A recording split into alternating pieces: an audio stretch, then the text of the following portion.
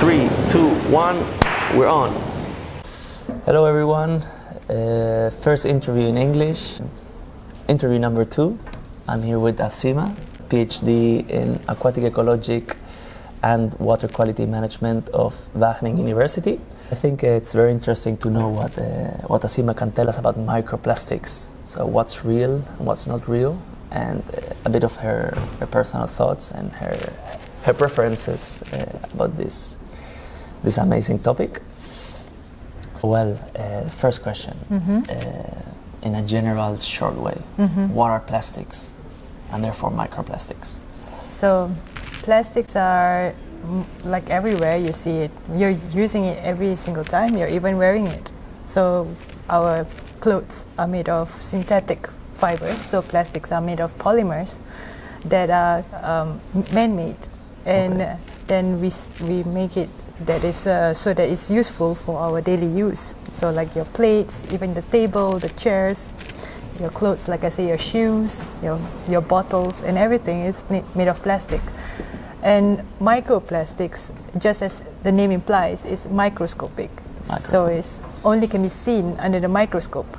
But there is an official definition by some marine science organizations that says that it's less than 5 millimeter.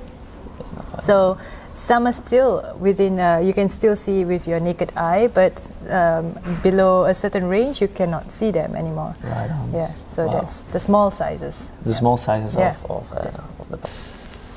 Well, I don't know, when I was a kid, many times I remember there were like these banners where you could see like where a paper takes X time to sort of degrade. And always I was very amazed by how long plastic would take to sort of completely disappear. There. I think degrade means like you try to break it down into its elements, like back into its just carbon, oxygen, hydrogen. Right on. That's what they always say in like 10 million years. Okay. For instance, so it's the definition of what do you mean by degrade. Okay. So maybe like paper can degrade really fast because they can dissolve, they can disintegrate quickly, and then they just become its elements. But for plastics, if really you go down into its elements, it says that can be millions of years. Wow. So, but degradation into microplastics, it can occur really fast actually. Okay. With the sun, it can occur within weeks. Weeks. Yeah. Wow. Yeah. So that's also. So it depends on what you're really saying. On how, right? What you're saying, like, is it? How does microplastics affect to human health? Could we say it? How does it affect? Yeah. Okay, so there are two ways that we can consume it, either by inhalation or ingestion. So there are studies which have done a lot of literature review to say like this is the amount of plastic particles we can breathe in, and this is the amount that we actually can possibly eat or drink. And why are they doing this exposure analysis is because when you're inhaling, for instance, your lungs are not meant to actually have any particles. Just like a smoker, you're not supposed to smoke particles. And then that can affect the lung cells and so on, and all this very deep science, but it's fine. I'll just keep it short. Sure, let's keep it short. And then the other one, the ingestion, so it's the same theory like the lung cells. It can affect our stomach, our intestine, it can cause a rupture, or if it's sharp, or the lining may be inflamed from the plastic. It's a strange item, it's not food, that just doesn't digest. Sure. So then all this may affect human health, but of course we have a lot of also our body can excrete all of these particles, which are like, okay, they're strange, I'm just going to remove them. So it's natural, our body has such a system, but of course certain particles still manage to go through our membranes. So now they are studying on which size range can actually really impact our human body. But the rest just goes out. Range again. I know a kid will swallow a toy. It's a common thing, but they also just poop it out. True. In the same day. So it's yeah. fine, right? True. I remember also that when I was a kid, I would like swallow small coin Legos and all this kind of thing. would just come out straight directly. Yeah, exactly. Right? Yeah. And no big issue. And the kids are fine. And the kids are fine. Exactly. Yeah. Again, microplastics, we can see it everywhere. Or the topic, right? Yeah. Plastic microplastics.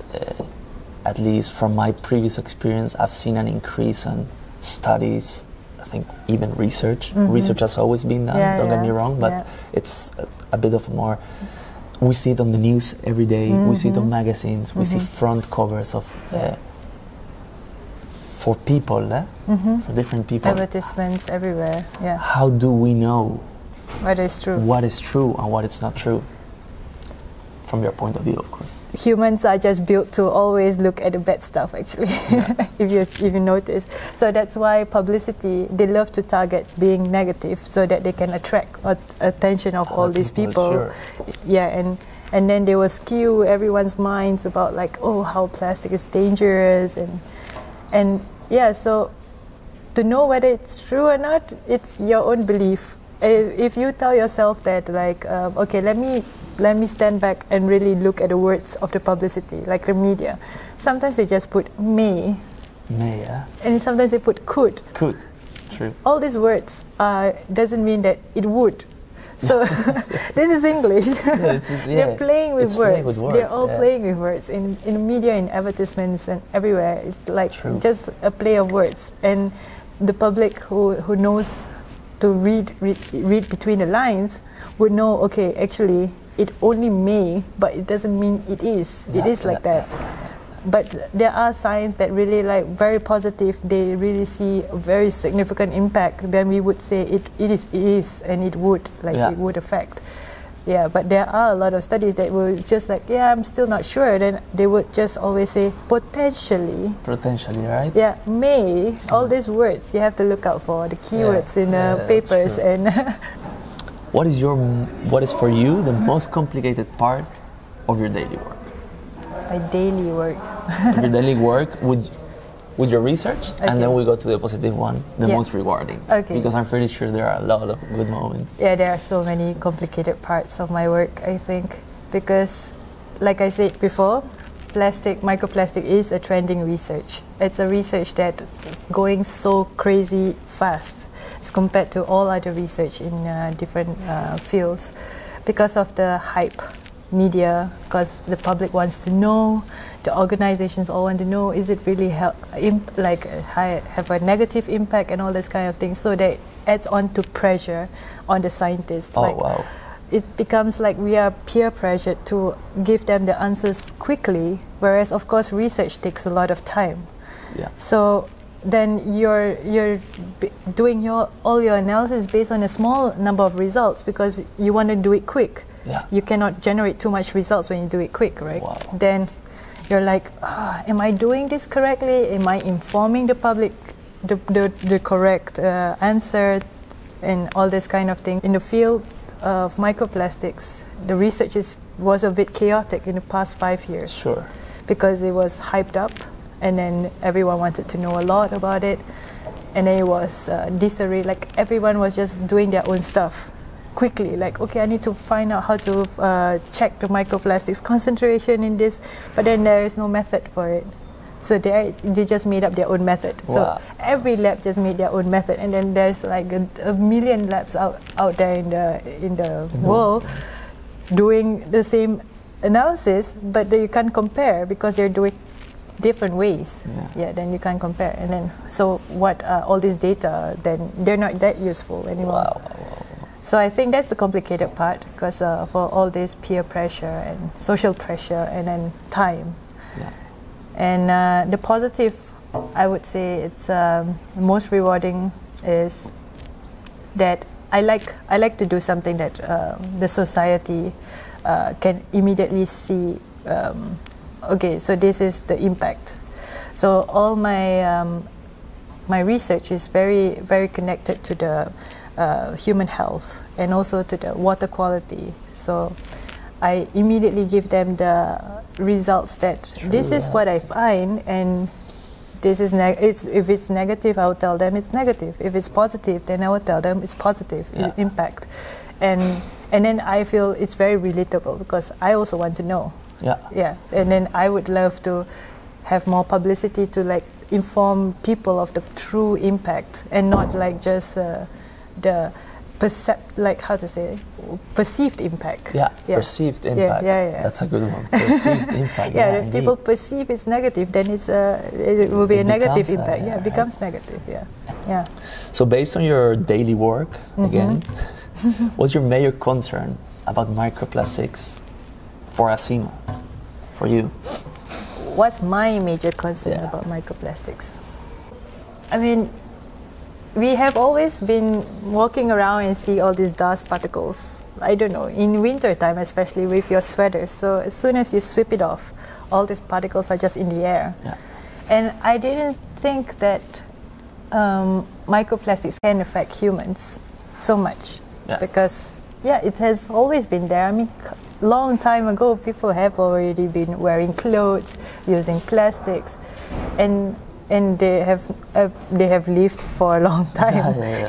It's not like they're dying very quickly just because they breathed in a bit more fibers or a bit more plastics, or swallow them even. So I would say, in conclusion, my concern won't be for the humans. It's more like the humans should change our behavior towards plastic and towards using the plastic.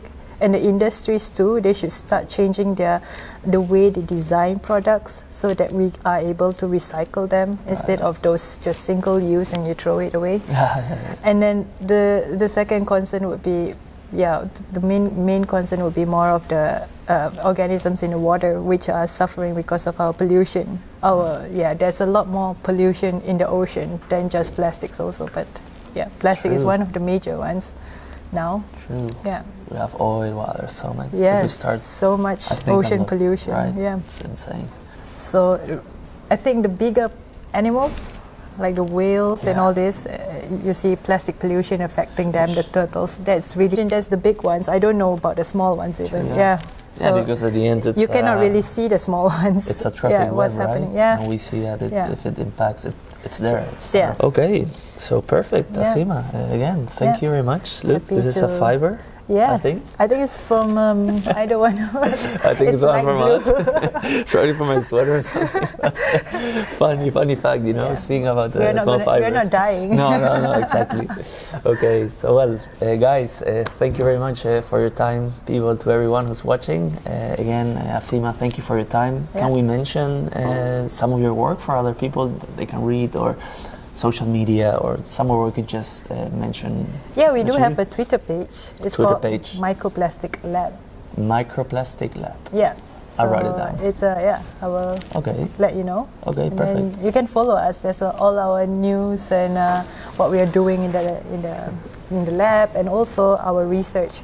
We are trying our best to reach out to more like citizens than just the scientists. The way we write things is probably more for the easier to society to understand. For all of us. Sure. Thank you very much. Totally appreciate it. Repeat it again. What was it? Microplastic Lab. Microplastic Lab on Twitter page. Right?